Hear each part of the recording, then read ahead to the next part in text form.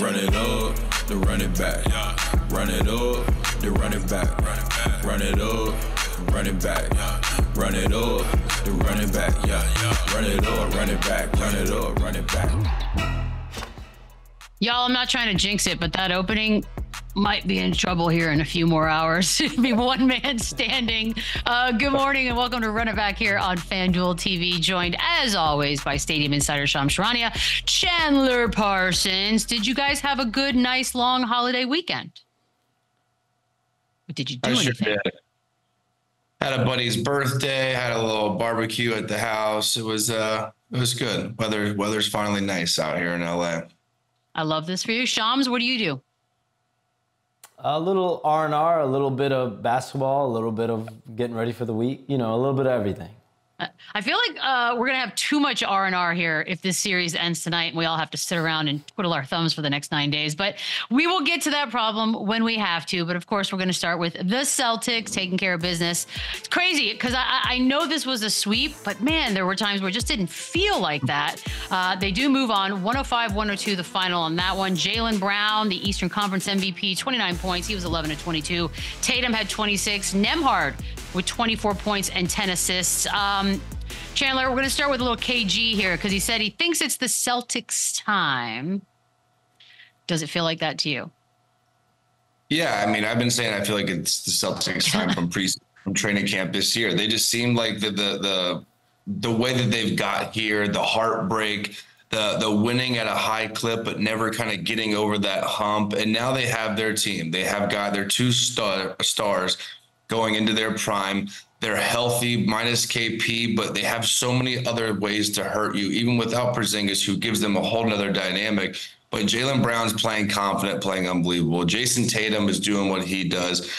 Derek White, we've been saying all year long, he's probably the most valuable, best role player in the NBA. He's the best shot blocking defender guard in the NBA. And then you have Drew Holiday, who kind of gives you a combination of everything, who can clamp, who makes huge plays down the stretch, who can go get you a bucket, who can overpower the opposing point guard. So, yeah, I think that they have it all. They're versatile. They defend. They score. The only issue we had with them all season long was their depth, but they seem to be getting so much from Horford with Porzingis out. Pritchard steps up. Hauser's been struggling, but he got hot a little bit throughout the season. So what they have is enough, and they've been blessed with pretty good health outside of Porzingis. And it feels like their time. They've had some fortunate bounces go their way with injuries against the teams they're playing.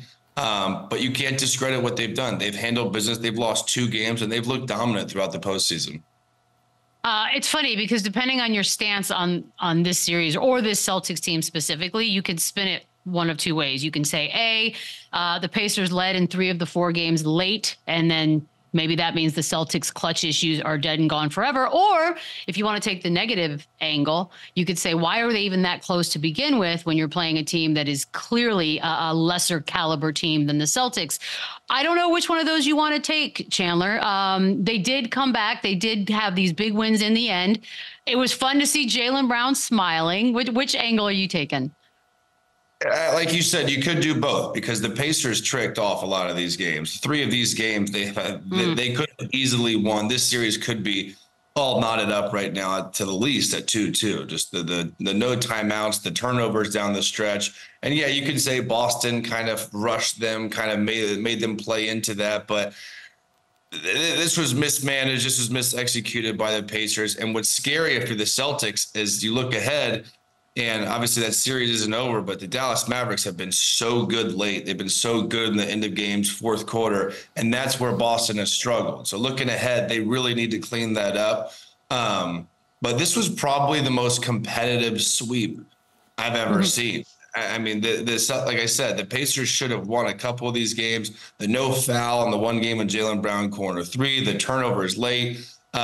They clean up a few of those things. This series, like I said, is 2-2. So I think you can look at it both ways, but you can't discredit the Celtics for still finishing the game, still hitting big shots, still making huge stops. I mean, they won the one game on a Drew Holiday defensive steal, just that didn't even allow a shot to get up. So they did do things like that were very, very clutch, but there is concerns here going against possibly the hottest team down the stretch in the Dallas Mavericks in the finals.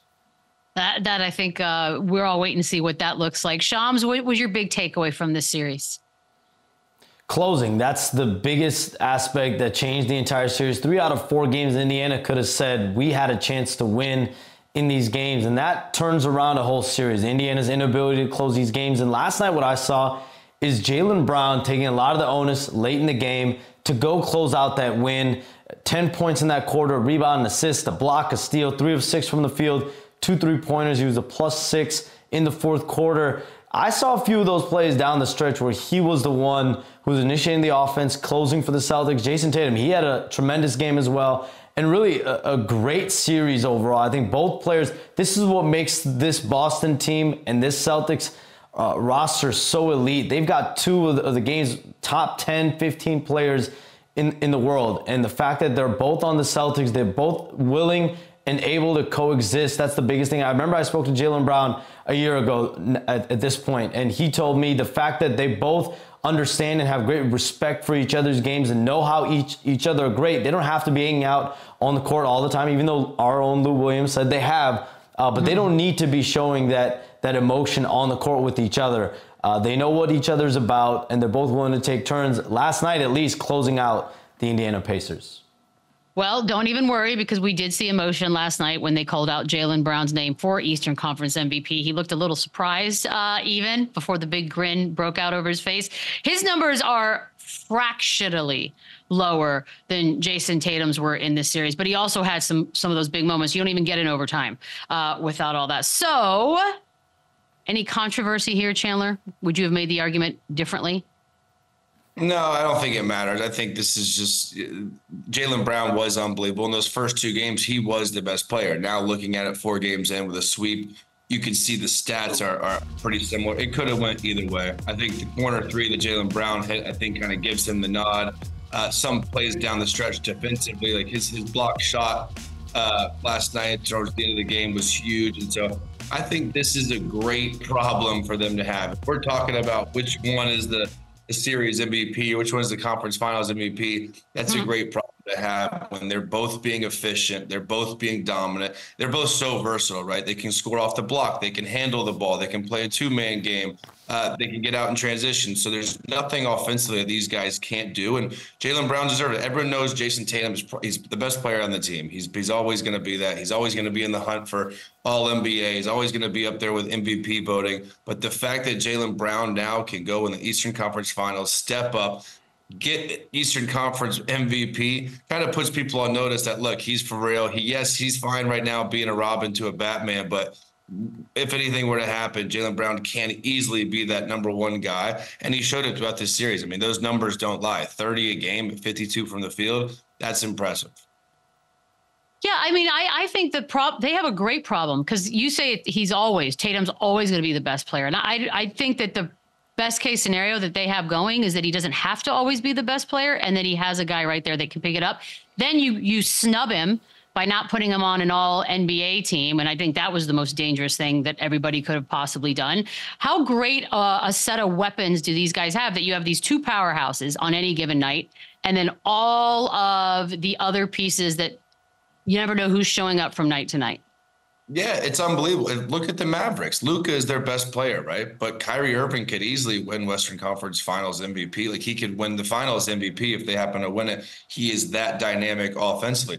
Same thing here in Boston. There's a lot of duos in the league. When you look at the Suns, the Clippers, the Sixers healthy, Joel Embiid's their best player, but Maxey can easily go and win an award like this. So it just depends on who gets hot during that stretch, during that series. And they both were very, very good, and they both were efficient. So again, if we're sitting here, we're nitpicking them on who's going to win MVP, that's a good sign for them, because that means they're winning games. That means they're dominating. And again, it's time to stop this narrative that they're also not friends either, because let's say they're not friends. They still can produce. They're still playing and winning at an elite level, and they don't need to be high-fiving and smiling and hugging each other. Yeah, that's cool. We like to see that in Dallas. We like the stories with Ant and Towns. That's not who these guys are. These guys are business as usual. They respect the game. They continue to dominate, and they have been nothing but fantastic this entire postseason. So the fact that they have 2 guys that can go and win an MVP award in any given series is a great problem to have.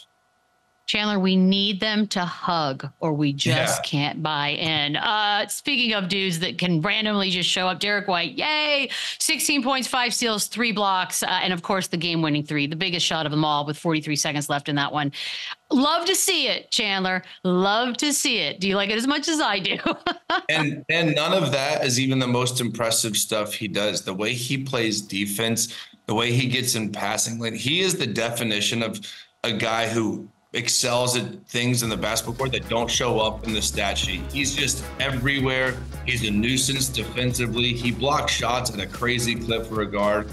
And this is an unbelievable big time shot. Think about it. We're talking about these two guys, Jason Tatum and Jaylen Brown, and Derek White goes and hits the go-ahead 3 in the corner to kind of seal this series. So this is the guy that we were talking about as a fringe all-star this year, just because how versatile and how productive he was. His numbers don't blow you away. Those are great numbers. And for the season, they're even less than that. But this guy is just such an incremental piece that you could just plug in with any lineup, go small, go big. He can handle the ball in a 2-man game because he makes such good decisions. So this guy, he's not their best player, but he damn near is their most valuable player just because everything that he brings.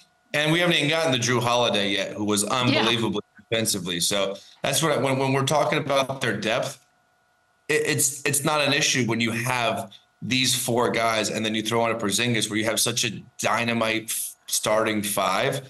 Their bench can be solid, but if they're getting this production from these guys, it's unbelievable. They fit, they play well together, they play hard, and they defend. And there it was, Shams, Kristaps Porzingis. We obviously haven't seen him in almost a month, really. Do we expect him back with this big break in between for game 1 of the finals? There's definitely hope. There's definitely optimism. There's still some hurdles, I'm told, that he has to clear before he can play in game 1 of the finals. But there's, of course, hope that this next week plus will give him the time that he needs to ramp up and get ready for that game 1 next Thursday against, likely the Mavericks. They're going to need him. And that's what the Celtics over the last few weeks, that's what they've been stressing is, yes, we'd love to get him back on the floor, and he wants to play as soon as possible. But with these calf strains, especially the non-contact calf strain that Kristaps Porzingis had, very similar to the one Giannis had, and Giannis said 4 weeks after the injury that he was just starting to run at 40-50%. And so Porzingis has to make sure he's 100% healthy. This could, of course, lead to worse injuries if you do end up getting back on the floor sooner than you're supposed to. But there's obviously hope the next week and a half he's able to ramp up and get ready. By the way, Shams, can we talk about these headlines, these storylines coming up with the possible finals with Porzingis going back to Dallas and Kyrie going back to Boston? Like, my God, that is going to be fun. I feel like we're jinxing it, though, Chandler. Like, everyone just assumes Dallas is going to make it. And granted, it looks really, really rough for Minnesota right now. And we got a few hours to figure that out. But that is going to be fun. Kyrie going back to Boston. I've already talked to a couple friends, diehard Celtics fans. They're like, I will be nice, but the rest of the arena is not going to be nice. So I don't want to get ahead of ourselves. But the Kristaps Porzingis of it all, obviously they didn't need him to get this far. And you can say whatever you want about the opponents they faced already. But do the Celtics need Porzingis, Chandler, to win the finals? Yeah, I think they do. And I think, again, those 4 guys that we just talked about, they're talented enough to win games and make it competitive with or without Porzingis. But he does give them a whole nother look offensively. He can pick and pop. He can stretch the floor. He does things that those other guys cannot do. And Al Horford has been great.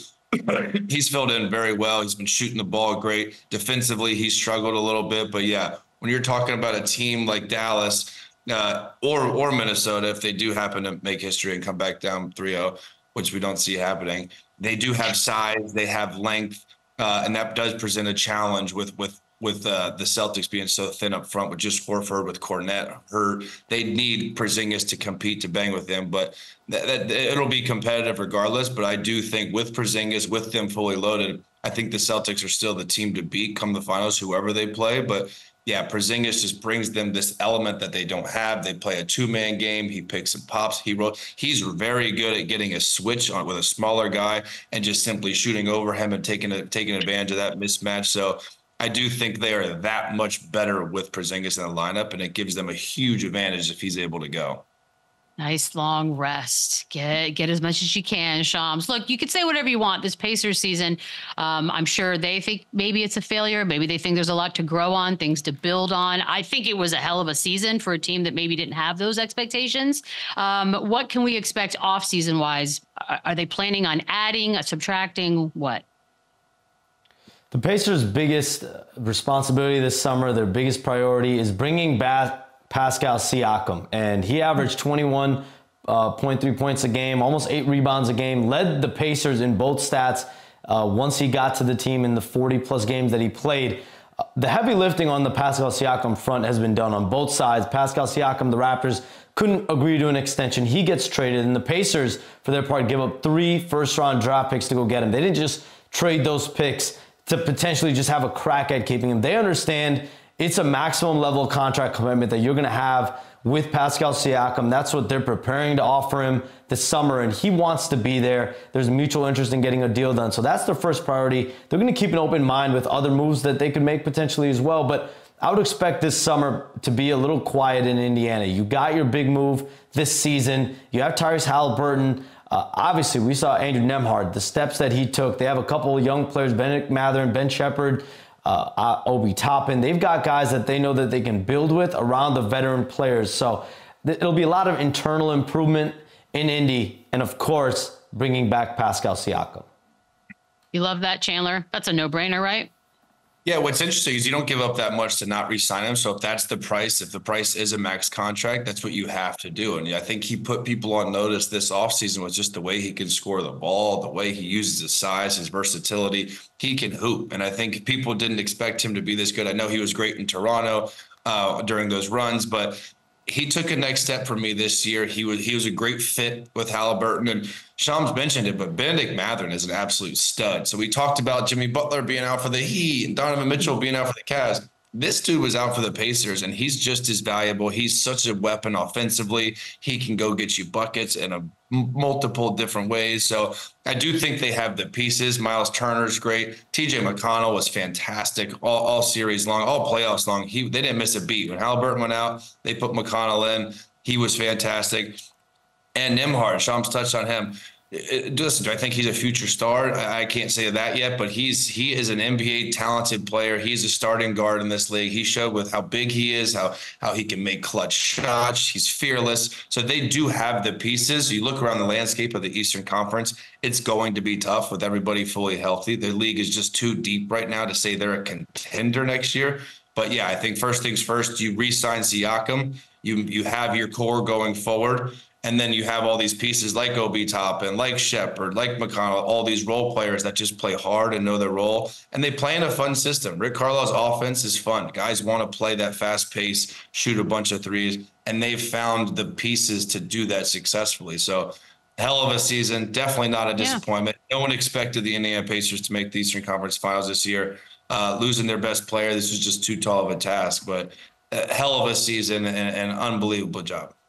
I mean, and they were competitive. Look, I get it. When it's all said and done, we won't remember this 5 years from now, the context of it all. And it was a sweep, but it wasn't if you were watching it. It actually felt a very competitive way. It's funny that you say Andrew Nembhard, you're not sure whether he's a future star or not. Mike Breen threw it out there, said he's for sure a future star. The fact that you could plug him in with Tyrese Halliburton out and he showed up in the way he did. What would you need to see from him to put him in one of those leap categories?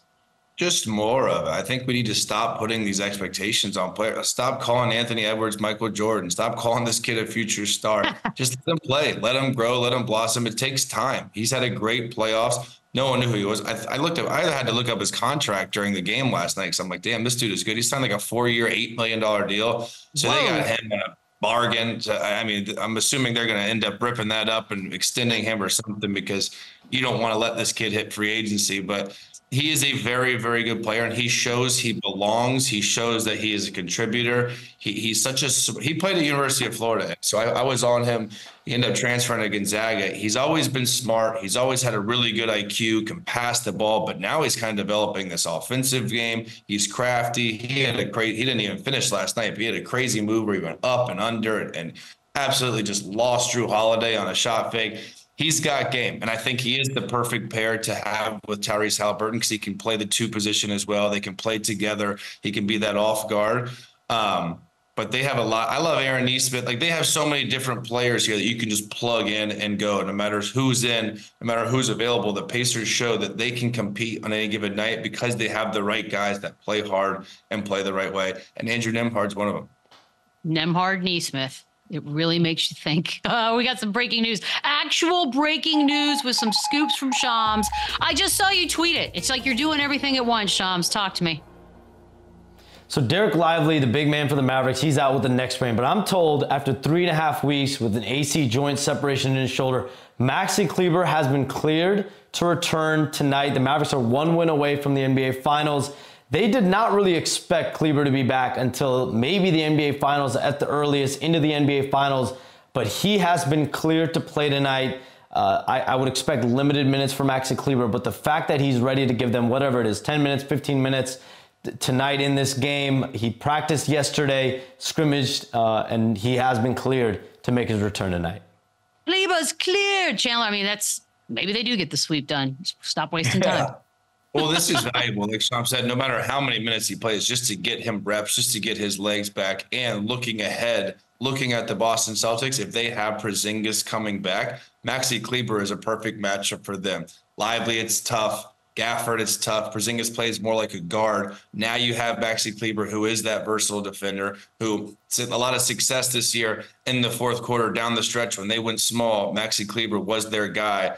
So it was a huge blow and they lost him. And now with the uncertainty of Lively and him being out, you get Maxi Kleber back, who provides outside shooting, who provides defensive capabilities that those two bigs can't do. And with Porzingis coming back, this is a huge, huge help for them. So hopefully he plays at least 15, 20 minutes tonight, get it back. And this is a great addition for Dallas. It's an exciting moment. Shams, you also had some news on Bronny James. What's the latest? Yeah, Bronny James has over 10 workout invites during the pre-draft process, but I'm told he's only going to visit a couple of those, and that's going to include the Lakers and the Phoenix Suns. The Suns have the number 22 overall pick in the draft. He's under consideration there among, obviously, a lot of players at 22, but it's going to come down to the development plan. It's going to come down to guaranteed money, whether it's late in the first round, in the second round. But the fact that there's only going to be a couple teams, 2-3 teams that Bronny James visits, and the Lakers and Suns, interestingly, are among the two teams. Just looking at Chandler's face. Anything you want to add? Or the 22nd pick, that's a great pick. It's a high pick. No, I got nothing. Listen, we talk about it all the time. You don't want to discredit this kid just because of who his father is in this situation. I just personally, as a basketball, take away his name, tell me a different name, and I'm just watching him as a basketball player. I don't know if he's the 22nd pick. So that's where my only confusion is. I was the SEC Player of the Year, and I was the 38th pick. It's not adding up. I haven't seen him work out. I haven't seen his progress. But again, you can't just discredit him because of the situation. He's just a kid trying to make it. But here's the deal, because you have to be fair, right? You can't discredit him because of who his dad is, but we all have to be realistic about why he's getting so much coverage at the same time. Can't have it both ways. I mean, it's not rocket science. Yeah, it really isn't. We're going to take a quick break. When we come back, the icon, Nancy Lieberman, joins the show. It's art. They're making art on her end. I love it. All right, we'll be right back. Run it up, run it back, yeah. Run it up, run it back, run it up, run it back, run it up, run it back. Nancy Lieberman, the Hall of Famer. Hall of Fame. Friends call her magic. Hall of Fame. One of the greatest basketball minds. How about that? Yes, she is here, the icon, a Hall of Famer. She also calls the games for the OKC Thunder. Nancy Lieberman here. I know you got monster storms in that Dallas area, so we appreciate it. Maybe we can distract you for the next several minutes from what's going on outside. We're so big on determining whether a season was a failure or a success, right? And I think fans determine it or define it differently. You call these Thunder games. You're sitting there watching them up close and personally. How would you deem the season they just had? It was absolutely remarkable. I mean, so many individual players had career success in what they did. Chet Holmgren showed the world that he's got some swag. He's not afraid. He's going to come after you. And he's got that, 3-level skill set at what he can do. I think he might have been the only player in the history of the NBA to have 100 threes, 100 blocks, and 100. What was the other thing he did? There was three categories, but what he did was absolutely remarkable. I thought the reason they were plus 17 as far as regular season wins was because they had a true person at the front of the rim that could change your shot, block your shot, or get in your head about not coming to the rim and kicking it out. So he did a really great job and complimented, Shea and J-Dub and Jay Will and all those guys. It was a pretty cool season. Nancy, of course, they struggled with rebounding all year. What would you do if you were the Thunder going into this offseason? What would you look to add? Well, Sam Presti has 392 draft picks over the next 3 years. Just kidding. Obviously he's loaded with these draft picks. He's done such an amazing job. He is so smart, and how he systematically has built this team into a contender. Obviously, they need to get somebody who could help. If they had somebody like a Gafford who could just do dirty work, block shots, run the floor, throw it to the rim, and really just rebound. That's, Jay Will, out of Arkansas, he's a hell of a player. He just gets outmatched at certain times when we might be having some technical difficulties with Nancy. As I mentioned, she's in the heart of the storm there in the Dallas metropolitan area. So much so that Shams can't even get to the game. Clear up the skies. We'll figure some stuff out. We'll take a quick break. When we come back, we'll keep it going. This is Run It Back.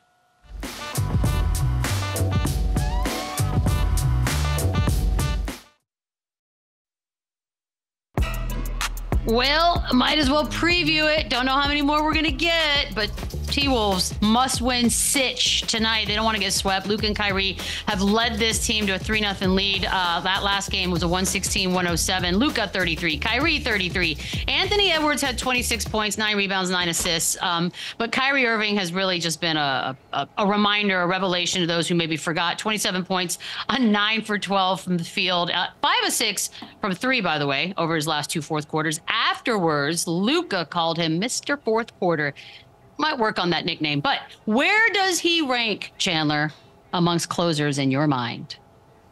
He's up there. He's up there. It's hard to put a number on it, but he has been so good. And he's been doing this for years. And the best thing about Kyrie Irving is he's just hooping now. He's happy. He knows how to play with stars. He's done this before with LeBron. Now he does it well with Luka. He has no problem being 1B in certain games, and then he knows when to take over. He knows when to be aggressive. He can tell. He's got a great chemistry, a great morale with Luka already. He gets everyone else involved. He kind of feels out the games in the beginning. Sometimes he's aggressive. Sometimes he's more passive. So he's got a really, really good understanding. And this is the key with this duo too. You look at Oklahoma City, SGA was very good, but J-Dub would close a lot of the games. Jason Tatum is very good. Jaylen Brown is very good on the stretch. So when you have this dynamic duo where they both can go off and they both understand that it doesn't matter who gets the awards, who wins the conference MVP,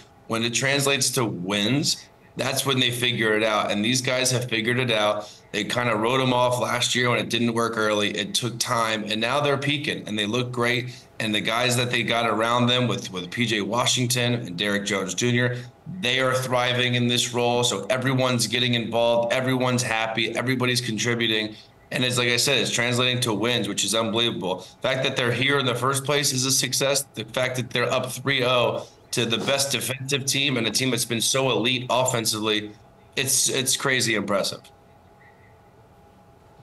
Lou, did you need to be reminded of who Kyrie was? No, but he's been on a tear to make sure everybody got the reminder. You know, Luka calling him Mr. Fourth Quarter, that tells you the balance of what they need to be successful. You know, Luka does all the heavy lifting early on in games. Come fourth quarters when they're still blitzing him or he's seeing that drop, he's a willing passer, giving that ball to number 11 and allowing Kyrie Irving to do his thing.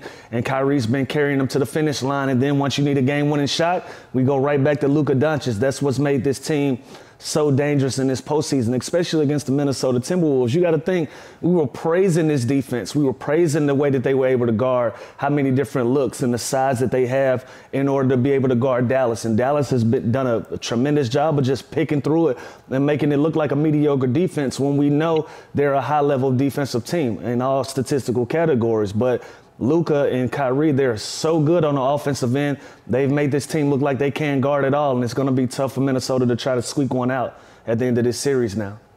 They really have made them look like a mediocre defensive team. It's very confusing. Special guest joining us now. I love this for us. He's a 2-time champ, a 4-time All-Star. Yay! Rajon Rondo joins the show. I know you're going to be busy. We got 9 days to kill, Rondo, between this between last night and the finals. So welcome. Really? 9 days? 9 days for at least for Boston. We'll see what Dallas ends up with. What the hell are we going to talk about for 9 days? What are we going to talk about? We're going to start now. Jaylen Brown named Eastern Conference MVP. No one seems to have an issue with it. Do you agree with the assessment there? 1,000%. You know, he game 2, he set a record, made history as well, 40 points in the conference final playoffs, ended the game with a closeout game last night with 29. So there's no argument here. They're a very unselfish team. That's what I love about this team. You know, it's a different person every night. They're allowed to be themselves. There's no one jealous on the team. Coach Mazzulla has done a great job in the locker room of finding guys to be able to, you know, be unselfish, you know, wanting the best for the next man beside him. So that's why this team has done what they've done so far. And I look forward to them, you know, me personally winning the championship. Mm-hmm. Joe, Jason Tatum has been in the conference finals 5 times in 7 seasons. Only 1 trip to the NBA finals and not a ring yet. Is this playoff? Is this a legacy kind of moment for him to kind of get over the hump and get a championship this year? I believe it's probably his best shot. I don't know about legacy hump because again, he's such a young talent. I think he's 25 years old. So we talk about him as if he's, you know, one of the older OGs in the game. So for me, he's still a young guy. Like I said, I'm done. Kudos to Brad Stevens, who's kept those guys together all these years. You know, some teams like to blow guys up when they don't get it done, especially as a Celtic. You know, even though the conference finals is not what we hang as far as banners, it's about championships. But they've allowed these guys to grow, continue to grow as young men, as young players, continue to trust each other. And like I said, they brought in a hell of an adjustment by bringing in Joe Mazzulla. Shout out to my man Sam Cassell. Their coaching staff done a hell of a job this year. And they don't, you know, they deserve more credit. And when they will do it when they win the championship. Though that's what I wanted to ask you. Put your coach's hat on for me for a second. You said that it'll be a failure if they didn't win right. You said it'll be a failure if they didn't win a championship this year. What's one glaring issue you see that could prevent them from winning it all? Ooh, it's a tough one. I mean, I think this going away from what has gotten there this far, you know what I mean? Just trusting the next man beside you. Their defense is unmatched. You know, I know you said earlier about how Dallas is making Minnesota's defense look sweet, but at the end of the day, like I said, you got guys that's been there 4 or 5 times. You got a mixture of guys that have won in Drew Holiday, guys that haven't, Al Horford, like I said, the young stars, Tatum and Brown. So you need that type of mixture to win a championship, and I think they have the DNA, they have the makeup, and they've been the most consistent team all throughout the playoffs. You know, despairing that, you know, there have been some injuries, a couple of teams they played against, regardless, never the fact they haven't made it a series. You know what I mean? They took care of business, got it done. And like I said, allowing themselves to rest. Think about it. They're the only team that's really not beat up in the playoffs. You know, besides Porzingis, other than that, guys aren't playing, you know, 39 minutes a game. Like they're able to, you know, to rest their body. And that's big. As you see Luka, you know, not necessarily slowing down, but obviously he's grimacing to something every game. And, you know, it takes a toll on you throughout the entire playoffs to play this long, just play this many games to get to a finals. I know back in 08, we played 26 games to win the championship. So, you know, again, we were a deep team, so it wasn't to where, you know, it was, you know, we had guys that was in the finals and that was hurt or banged up. You know, everyone's hurt in the end of the day, but at the same time, the Celtics are probably gonna be the more fresher team. Obviously, they're gonna have to play in Boston. And the Garden's going to be rocking. So it's going to be a tough one. But, it's what the finals is about. I'm looking forward to it. Not counting Minnesota out, but again, obviously you do the numbers. Teams up 3-0, they don't come back from that. So I'm looking forward to, Kyrie going back to the Garden. Hopefully Porzingis gets better, him going back to Dallas. It's a dope storytelling. And we'll see the end of the story, hopefully, when it comes through within 9 days. But you think they're confident that they get it done this go around, though, right? Oh, C's? Absolutely. Yeah, for sure. For sure. Yeah. I think so. Yeah, I'm willing. We can bet now, so willing to bet a little bit on the Celtics. Yes, we can. Shout out to my man, Jay Kidd, Jay Dudley. Like I said, we speak often. I'm actually going to Dallas here this weekend, possibly, and with my AU team. So, like I said, I look forward to introducing the guys, some of the players. So now there's just some of my players on that team. Shout out to Kyrie Irving. I tell my son to watch him. He's one of the greats. All facets of the floor, 3-level scorer. So, like I said, it's going to be a tough one, but at the end of the day, I think I got to go with my C's. No, we had Scalabrini on, and you had mentioned the team from 2008, and he had always picked them over your guys' 08 team until watching this playoffs. He flipped and now said he would take your guys' 08 team over this year's Celtics team. Do you agree with that, or do you think this team has the edge? Over us? Everybody taking 08. Yeah. I don't know. Yeah, I don't see that. Like I said, I can't talk. Oh, my bad.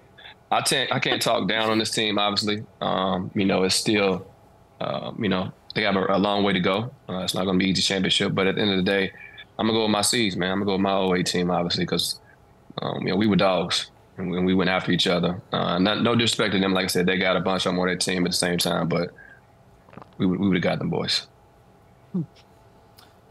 Rajon, Kevin Garnett, obviously known as the best trash talker on those Celtics teams, probably of his era.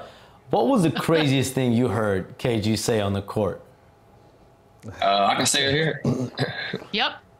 Nah, we can swear and everything. Crazy. Look at Beadle. Yeah. Yep. So I was yep, do it. He said some wild shit. I mean, but P takes the cake for me probably. He said something crazy to Richard Jefferson at the free throw line, and it was kind of like my welcome to the league moment. I'm like, damn, this is normal. Like, you could talk to people like this in the game, and he didn't respond as I would thought he did. But it was what P said to Richard Jefferson. I'm not going to say it, but it was like my second year in the league, and I'll never forget. I was like, oh shit, this is the league. So it was really P that kind of stood out versus Kevin. Kevin just talked shit all day long, nonstop. He was a very one of the most. KG, though, he would scare me because he would just talk shit to himself. He's fucking screaming. Right, that's what I said. So it's not. Yeah. It was always more so, like I said, in the sense of the team. He'll talk to obviously individuals at the same point at the same time as well, but he was nonstop. From first quarter to fourth. Like I said, he's bumping. He used to bump me in the goddamn layup line when we were warming up, and I'm like, I'm on your teammate, big fella. So, like I said, he's an all-time competitor. I would go to war with him. He's probably my first pick if I was to go to war with anybody I've ever played with. It would be definitely him on the front line with me. So, I feel like Paul doesn't put limits on himself. And KG is like the crazy guy at the corner who's just talking to himself all day long, and you don't know if you want to walk by or cross the street. Like, that's how I feel. Correct. Is that how it is? Because Paul, I worked with Paul. He could say some things that are and that was on TV, so I can't even imagine what he's saying out there. What about the early Paul Pierce? Like I said, when he was, Mr. himself, Mr. Celtic himself at that time, he was an animal. Like I said, I went to Paul Pierce University, I went to Kevin University, so I got a lot of great bets that I took a lot of things from as far as in that aspect of the game, and also off the court as well. So. It's it's fun. It was a good time. There's a story KG's recounted already that there was an altercation verbal between you and he, and then you ended up choking on some water, and he refused to help you. I'm trying to paint the picture there. How does this go down? So we were after practice. Like I said, our practice are very heated, and I think after practice we probably played one-on-ones. We used to call them G-unit runs. And that was, we played one-on-ones, and you really couldn't call foul unless you were bleeding or somebody really fucked you up. So we were playing, obviously, ones. We get into it. We get a heat altercation. And really, we didn't obviously get physical. We kind of charged each other. People got in the middle of it. He's talking shit, I'm talking shit. Our lockers were pretty far apart. So, like I said, there was a lot of guys in the locker room that kind of kept us from getting at each other. And then I don't know what happened. Like I said, I'm sitting in my locker. Next thing you know, I'm trying to relax, calm down. I drink some water, and I start choking. And all I could hear this motherfucker say is, choke, motherfucker, choke, choke, choke. I'm like, what the fuck? So he really was like, I wouldn't say he was wishing my death at that time, but he was intense, yo. I don't know what the fuck was wrong with him or why he said that. He was telling me to choke while I was choking. So that's incredible. Terrifying. One of your teammates said you and Ray Allen, y'all put gloves on to settle y'all feud. That's real? Stop. It wasn't a subtle feud, but we damn sure put the gloves on. Shout out to Beadle. He was our strength and conditioning coach at the time. And like I said, we were competitive every facet of life. We always competed. And at that particular time, I think T.A., Tony Allen, and Big Baby put the gloves on. Big Baby set him down quickly. Patrick O'Brien, P put the gloves on. And then me and Ray put the gloves on. So who won y'all round? I gotta know who won y'all round. Who won our round, man? I gotta let my peers say, tell you that. I don't want to talk about it in that aspect. That's real. And nowadays you can run it back. That's what celebrities do now. So, it was just all fun and games at the time. We like I said, we love to compete. Beadle bought the gloves in. We was like, shit, fuck it, let's get it on. Because there was no point of talking about each other behind each other's back. Let's just fight as men. But it got broken up pretty quickly. Like I said, we was fighting we was boxing in the weight room, and equipment got hit a little bit, people got knocked back, type of thing. So we ended it kind of quickly. But it didn't go 3 rounds. It go 3 minutes. It was probably like that's a different time in the league, boy. Y'all do that now. They might suspend the whole team now. Boy, the whole team. The guy bringing the gloves getting fired, everything. It's over. Catch a lawsuit. Everybody getting fired. It's a different time. The lawsuit. Yeah, good old days. Wow. Rajon, you have said that you and Doc didn't see eye to eye early in his tenure there in Boston, but did you really break a TV when Doc made a film session all about you? So let me clear that up. Doc and I, we didn't see eye to eye, but Doc is one of my favorite coaches of all time. You know what I mean? It's like a coach that's held you accountable for the first time in your career. Once I got to the pros, even though it was my first year, I wouldn't say in college I got that same type of treatment. So, we did butt heads at times. Like I said, I saw one thing, he saw a different thing. And obviously Doc played, the game at a high level at the point guard position. So for him trying to mentor me and teach me, break bad habits, how to continue to be a great leader. I think that was the disconnect. But at the same time, again, he's my favorite coach. He's the coach that allowed me to become who I am. He gave me the keys to the engine early at 20 years old, with 3 first ballot Hall of Famers. So, it was a learning moment. They brought in Sam Cassell to help teach me, help curve that gap between Doc and I. So it was a great, job for the organization to how to make that relationship work. So that's my guy. I'm glad that you said all that, because obviously he had a crazy season, starts out on TV, ends up coaching the Bucks. They get out in the first round. They got injuries. All the bad things can happen. Pressure. And then you got the former players coming out and saying it's, he doesn't have the ability to make adjustments. So when you hear that, or when you saw how his season ended, did you think it was his fault? Like, where would you place blame? I'm a player guy. I feel like you have the personnel, you have the talent. Your coaching put you in position, but again, he gave us the keys. He gave me the keys. So it wasn't, necessarily him continuing to coach and be a dictator, but like we had film sessions where we all talked, we all spoke up, we all thought, voiced our opinions. Shout out to Coach Thibodeau. So it was a collective team effort. I can't put the blame on one particular head coach. As I say, even the years we didn't win it, we never blamed him. It was always after games. I remember myself, the big three, polls, we would be in the training room on the table after every game, figuring out why we lost or why we won. So with great players that the Milwaukee Bucks have on their roster, even though Giannis was out, I can't blame, like I said, they had the formula game one. Obviously Dame went crazy in the first half, but at the same time, as a competitor, as a leader on that team in particular, if I was on their roster, I can't say, it's hard to say that, but I definitely believe we wouldn't have got, beat by the Indiana Pacers, especially the way we dominated them in game one. So it's about adjustments and game plan decisions, but it's not particularly all on one coach. You know what I mean? Like I say, in the game, the players have to make the adjustments at times. In the game, the players may have to do something different from what the coaching staff wants, but at the same time, if we're all 5 on the same page, we should make it work. So no, I can't put that up there on Doc. Some responsibility, but not all of it. Yeah. You mentioned you guys didn't always see eye to eye, which most time players and coaches don't. I don't want to put words in your mouth, but you and Rick Carlisle, you and Rick Carlisle didn't see eye to eye, and Halliburton said you had texted him basically good luck when he got moved to the Pacers because of your history with former Rick Carlisle.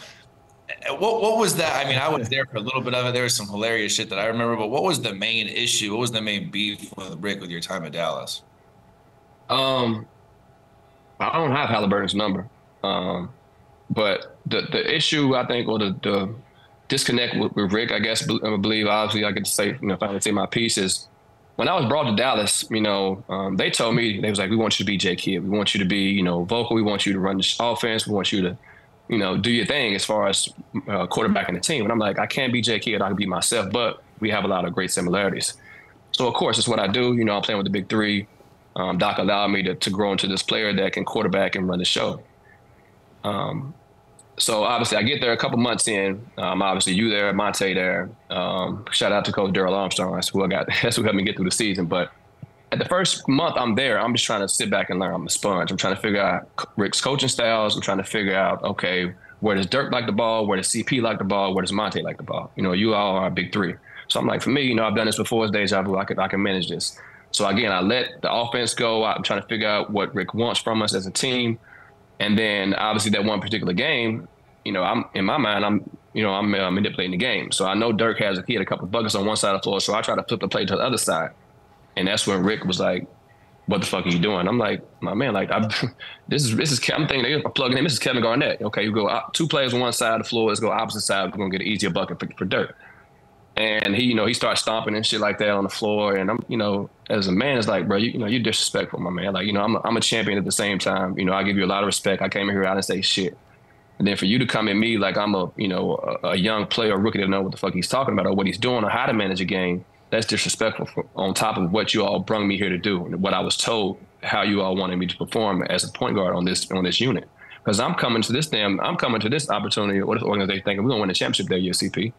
Like I said, I got you, Monte, and Dirk damn near almost in their prime. So I'm like, this is a layup. And I'm going out to the West. It's sweet in the West. And obviously y'all don't play defense. So for me, coming from the East to the Western Conference, I'm thinking like, okay, as I'm on that, because like I said, Mark Cuban sent me to G5.